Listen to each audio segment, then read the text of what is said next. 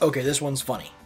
The Spear of Backbiting is a very rare spear or javelin from the Tales of the Yawning Portal. It is a +2 weapon, and it returns to you whether you hit or miss, on top of having an extended range. Unfortunately, it is also cursed, and if you happen to roll a 1 on an attack roll with this, you have to make a new attack roll against yourself. And if you hit, you take damage as if you attacked yourself with the spear. I love this, and yeah, it's cursed, but making one attack against yourself is far from the worst curse there is.